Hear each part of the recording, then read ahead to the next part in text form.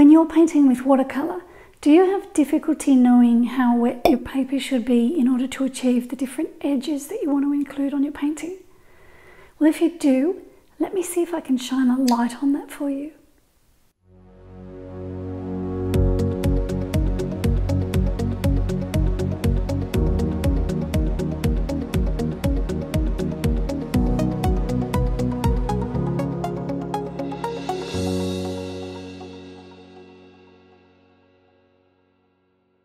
Painting in watercolour is all about the timing.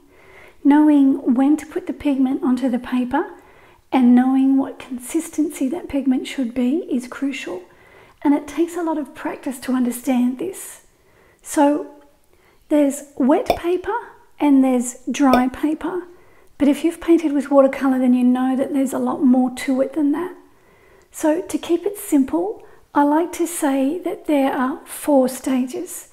There's wet paper and there's dry paper, but there's also damp paper and what I call almost dry paper. So let's have a closer look at the 4 stages and how I use them in my paintings. I'm painting on Arches hot press paper here, and I'm just painting some water onto the surface. Now wet paper is really glossy. Here you can see that glossy sheen on the surface. And while it's wet like this, you usually use your paint a bit thinner. And the paint moves around over the surface of the paper and it creates soft and lost edges. And when you introduce another colour onto wet paper, the colours just run into one another.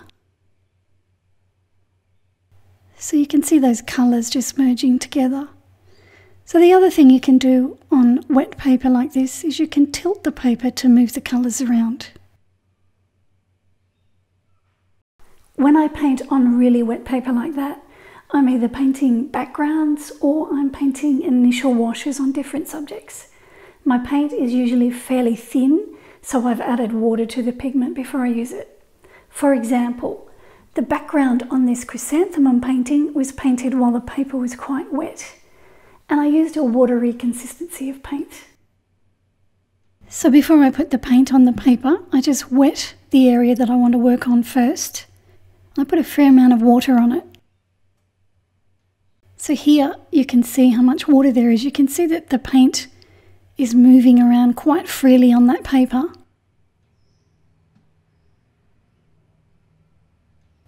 So you can see it's quite wet here, and this gives me plenty of time to put the background on because it's so wet. I just drop the watery paint on, I just let it do its thing.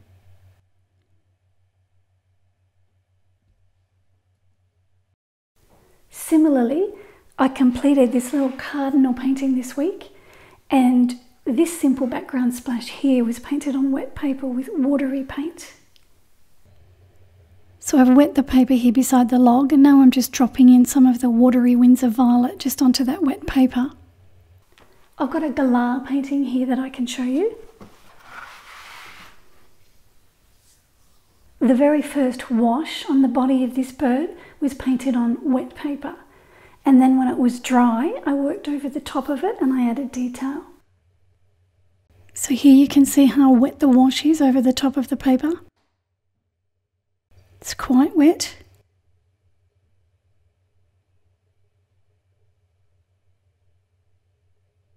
So then as soon as I've got the water where I want it, I put the watery paint on.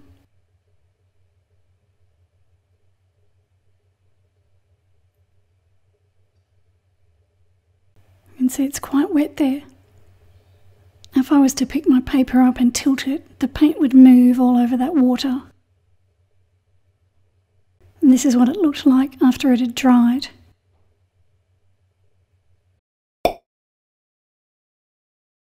The next level of wetness I like to call damp paper. Now that's when I do a lot of the work on my paintings. You can achieve soft but controlled edges when you work on damp paper. It's a good time to blend colours, and it's also the time when you can lift colour back off the paper to create highlights. You'll know it's at this stage because it will have a nice sheen on the surface. Let's have a look. So I'll just wet another area of this paper.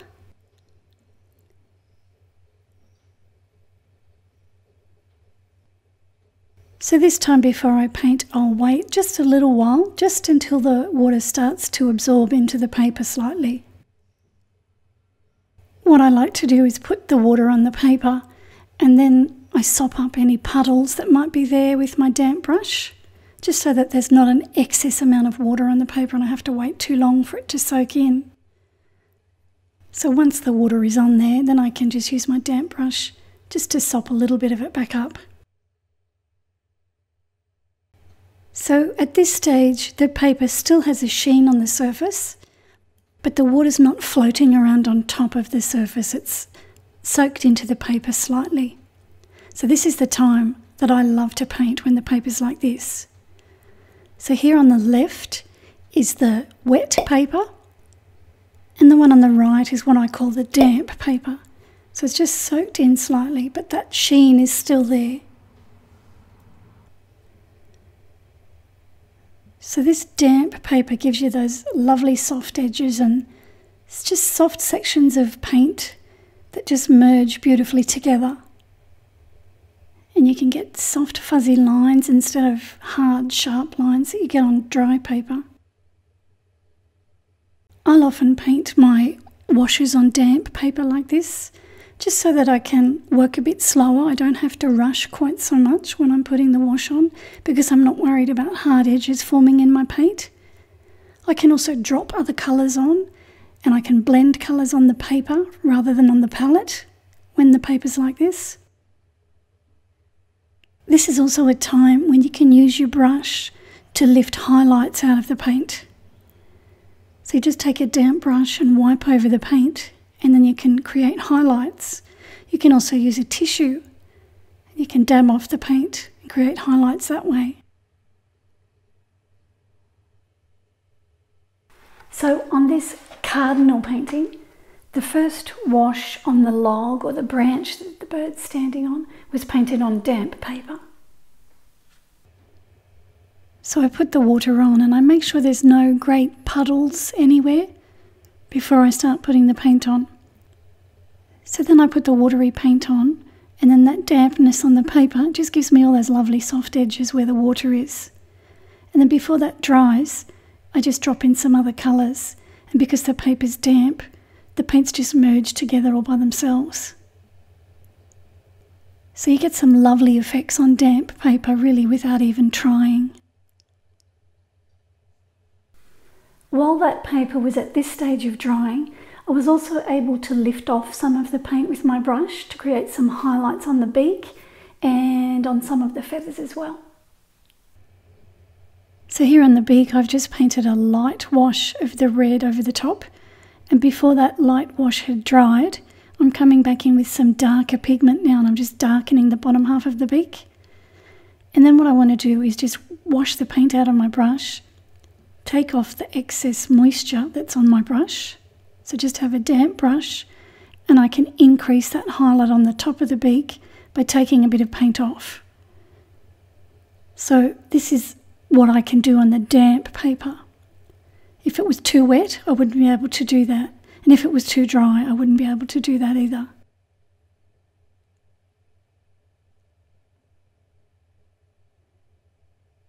So over on the feathers, on this wing feather here, I've just put a wash on. The paper's damp, and now I'm taking a bit of paint off with my damp brush, just to create a highlight. I just want to let you know too that the full tutorial of this cardinal painting is available on Patreon now. The link to find out more about my Patreon site is in the description of this video. Okay, let's have another look at this chrysanthemum painting. Most of the work I did on this painting was on damp paper. I'd work on a small section of each petal at a time. So here I'm just working on this small thin section of petal. I'm just painting some water on there. And then before that water dries, I'll put some paint on there.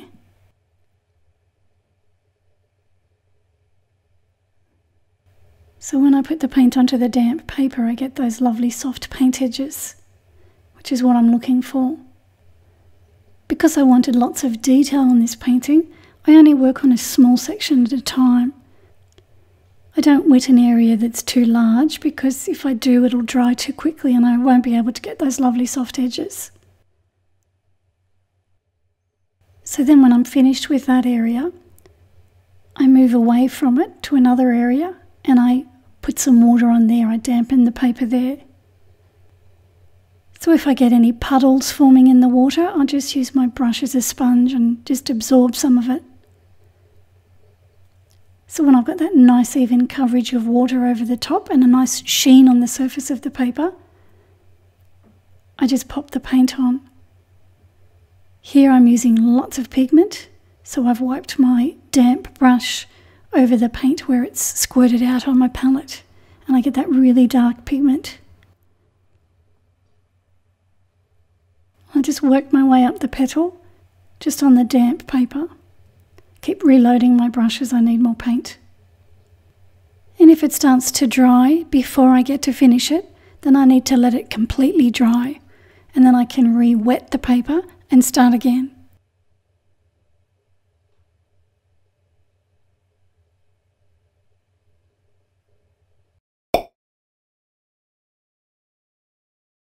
The next level of paper wetness I call almost dry. So it's not completely dry, but it's getting there. Now this is the danger level. I spoke about this in my tutorial last week here on YouTube about how to avoid watercolor blooms. Well, this is the time when you risk disturbing any work that you've done on your paper if you put water or a watery wash on it or next to it. So back to my scrap paper here, and I'm just painting some water on again. Now I have to let this dry quite a bit, so I've got to let it sit for a little while until most of the sheen's gone off the surface.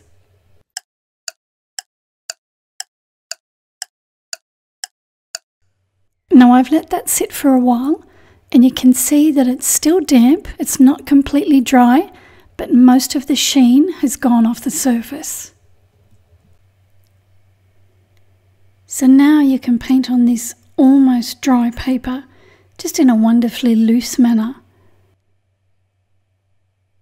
It's a time when you can use your paint a bit thicker than you normally do, so not as watery as before. And you can just create some lovely shapes on the paper. But as I said, this is the time when you risk disturbing any washes that you might have drying on the paper. So if I go back to my other example where I put some paint on the paper before, so here on this damp area, now this is starting to dry. You can see it's lost its sheen. It's quite dull. It's not completely dry, but it's getting there. So now if I put watery paint on here, or just water, this is when I'm going to disturb the pigment. So I've got the watery paint there, putting it onto that underwash that's almost dry. I'll put some water on there as well. So I'll show you from above. You can see how that watery wash and water has disturbed the drying pigment. So if your wash is at this point where it's starting to dry, don't put watery paint or water anywhere near it unless you want a bloom to form. I rarely paint on the paper at this stage. I might sometimes want to paint a line on something like a flower where I want a definite line, but I don't want it to be a hard line like what I'd get if I was painting on dry paper. For example, in this painting here, these fine lines on the petal were painted while the paper was not quite dry. When I picked up the paint, I just wiped my damp brush over the pigment where it was squirted out on the palette. So if I had used a really wet brush and watery paint, then I would have disturbed all the work that I'd already done on the petal. Let's have a look at that. So all the work I've done on this petal here is almost dry now, and I'm just using just a small amount of pigment here on my brush just to create these soft fuzzy lines. Now what I could have done if I was just beginning and just learning, I could have dried off my first layer of paint with the hairdryer and made it really dry, and then I could have re-wet it with water and waited until it was almost dry again, and then I could have put these lines on. That would take me longer to do, but at least I wouldn't be worried about disturbing that wash underneath.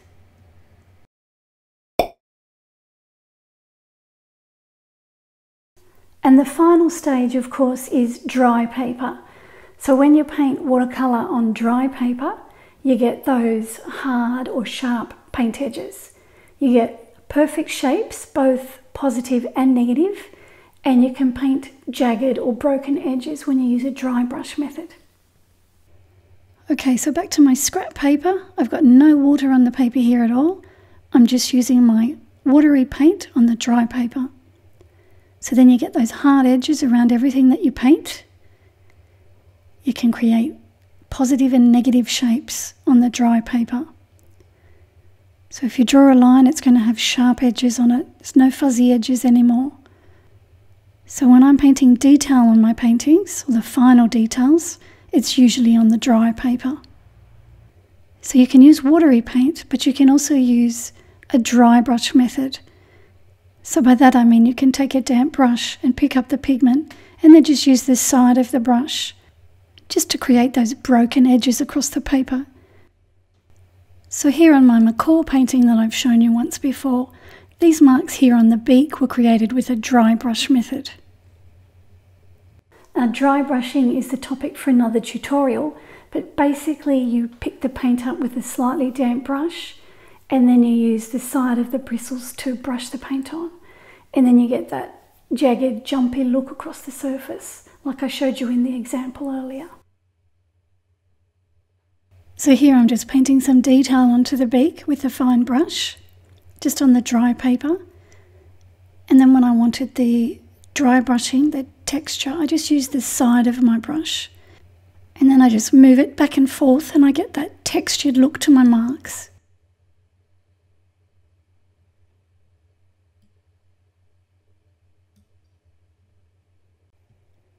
So here on my cardinal painting, I'm just painting some detail onto the log now.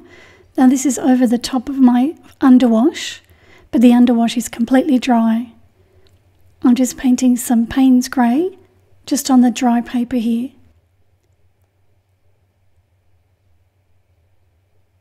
And then I can get those hard edges. I've got complete control. And here I'm just using my fine liner brush and I'm just painting some longer, thin, spidery lines on the dry paper. I don't want the soft fuzzy lines here, I want definite hard lines. So that's why I'm painting on the dry paper. And of course when I paint the eye on, I want complete control. So I always paint the eye on the dry paper as well.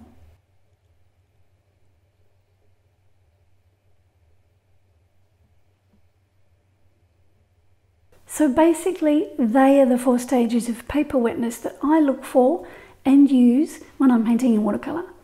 Now it takes a lot of practice, but eventually you'll get to know them instinctively and you'll know what you can and can't do at those various stages of dampness. Okay, thanks for watching. Don't forget to subscribe and I'll see you soon with a new tutorial.